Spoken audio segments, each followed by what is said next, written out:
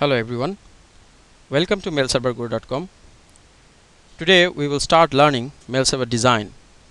How do you deploy mail server? Different scenario to follow.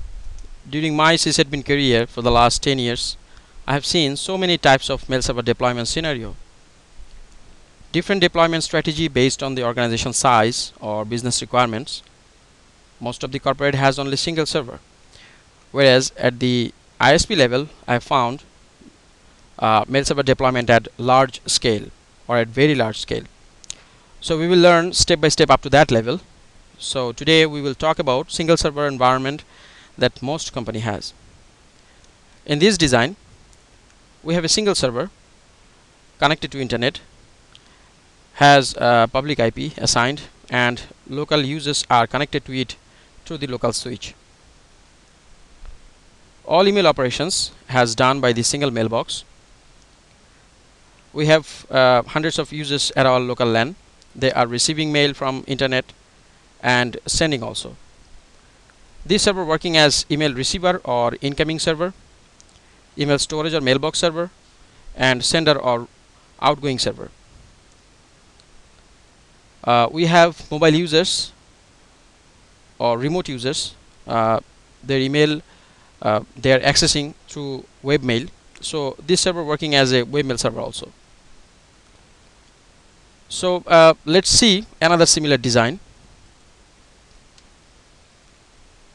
Here in this design everything are same like the previous one. Only exception is the mail server has another LAN card connected to private LAN. Private IP assigned to it. Local users are connecting to the server with private IP or local IP. Main advantage of this design is local users will get server access even if the public network or internet connectivity gets down, and they will get wire speed up to the server as well. To provide service on all interface, server has to listen on all IP on the server.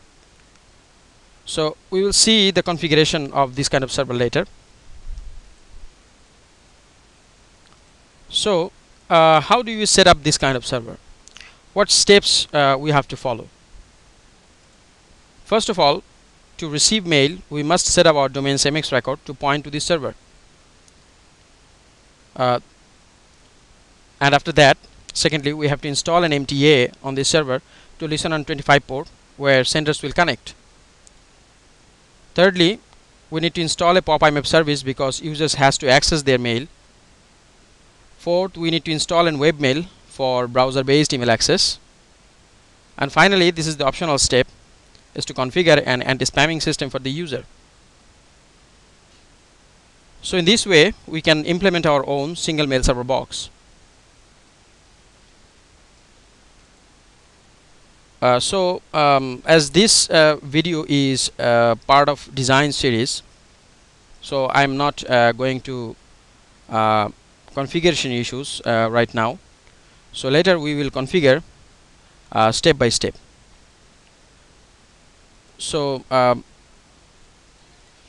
next we will see multi-server design. So now so if you like my video, please comment and subscribe to my channel. I'll try to put more video on my channel soon. So thank you. So see you later. Bye.